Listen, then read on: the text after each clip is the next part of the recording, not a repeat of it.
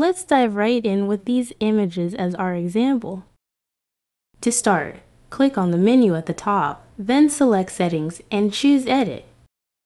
From there, adjust the image duration to 1 second, click Save. And then drag the images onto the timeline. Click on the second image clip, go to the Animation tab. And under the Animation category, select the Shape to Animation.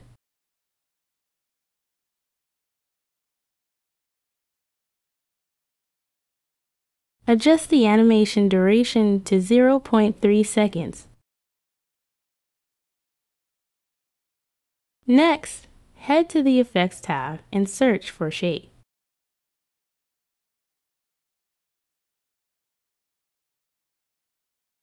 Drag and drop the Shape video effect onto the starting position of the second clip.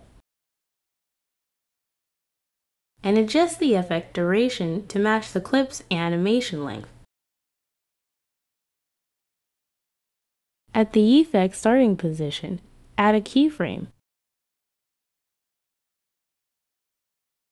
And set the strength to 60 and speed to 100.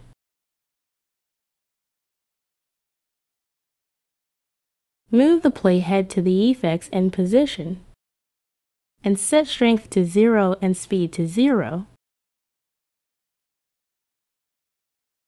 Back in the Effects tab, search for Edge Glow.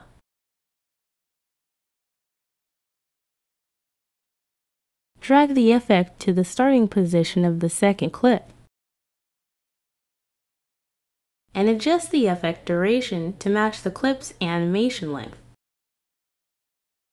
Add a keyframe at the effect starting position and set glow to 100. Move the playhead to the effects end position and set glow to 0. Return to the Effects tab and search for Wide Angle.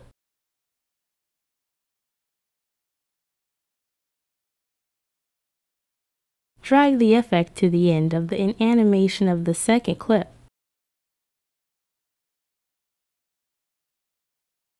Adjust the effect duration to match the clip length.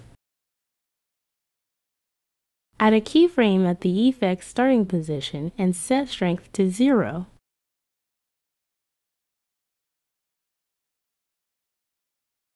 Move the playhead to the effects end position and set strength to 100.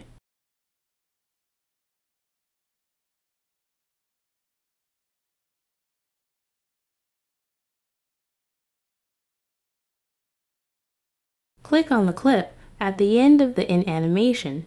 Add a transform keyframe. Move the playhead to the end of the clip and adjust the scale to 150%.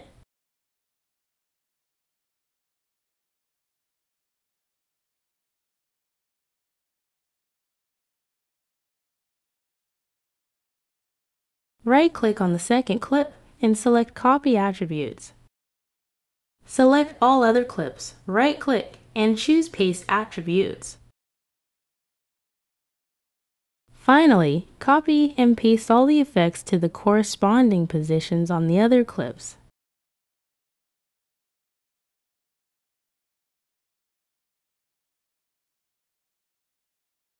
And there you have it. I hope this video was helpful to you. Thank you for watching.